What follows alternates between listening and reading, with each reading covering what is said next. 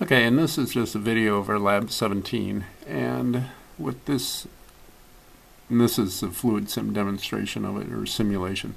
And what we have for this is, if we have here, it's basically a manufacturing thing where we transfer and dip a workpiece into a solution multiple times. And the actual implementation for the lab is we use the easy port boxes. Now what we have here, just so we can tape it and show it, is we've replaced and the easy port goes out to external devices. What we have here is we have those devices in the simulation. Now what we have is we have this push button will act like an optical sensor. So when we have a piece or a product that comes down a conveyor line or whatever and is ready to be worked on, we'll just use the push button to simulate that, and then we just go through the paces. And let's take a look at that.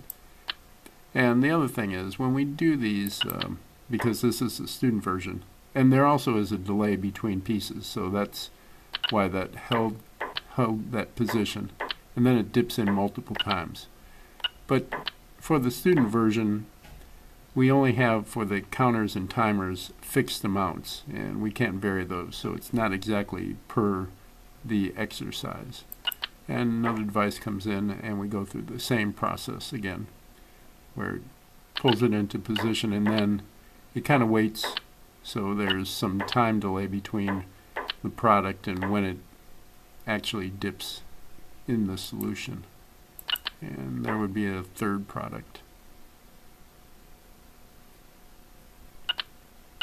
And this is the functionality of exercise number 17.